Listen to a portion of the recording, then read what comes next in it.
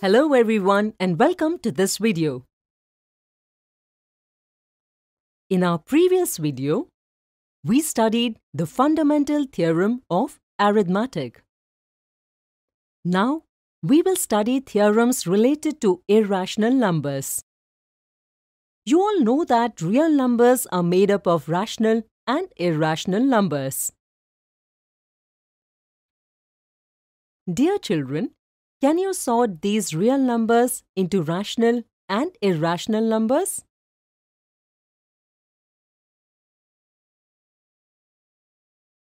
Well done!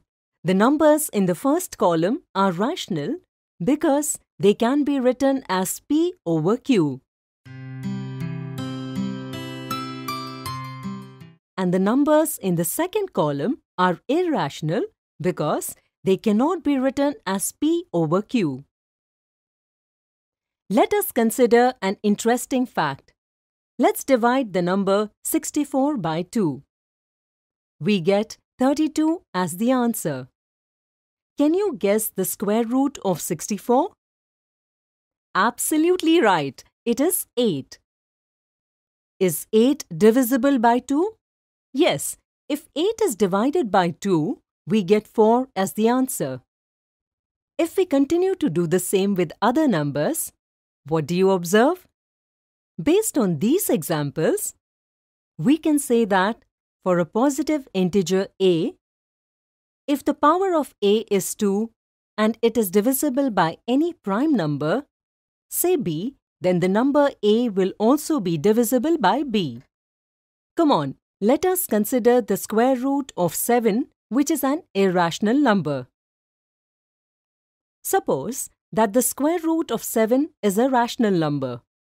Therefore, we can obtain two integers a and b such that the square root is 7 is equal to a upon b and b is not equal to 0.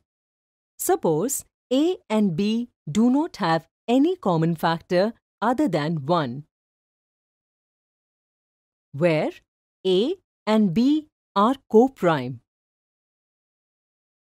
By squaring both sides and rearranging, we get 7b square is equal to a square.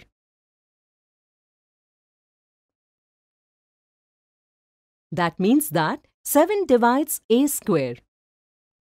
Therefore, 7 will also divide a. Suppose when we divide a by 7, we get c as a quotient, where c is an integer.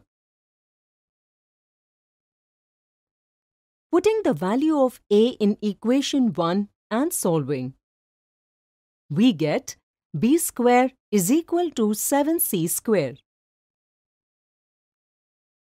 This shows that 7 divides b square.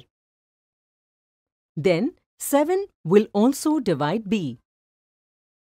According to the given irrational number square root of 7, we get two results here. Thus, we know that a and b have at least one common factor and that the common factor is 7. Note that we had assumed that a and b do not have any common factors other than 1. Whereas the opposite or contradiction of this is obtained. This contradiction has occurred because we have made an incorrect or erroneous assumption that the square root of 7 is a rational number. Therefore, we have proven that the square root 7 is an irrational number because we found a common factor other than 1 in a and b. In this video, we studied theorems related to irrational numbers. In the next video, we will see examples related to this.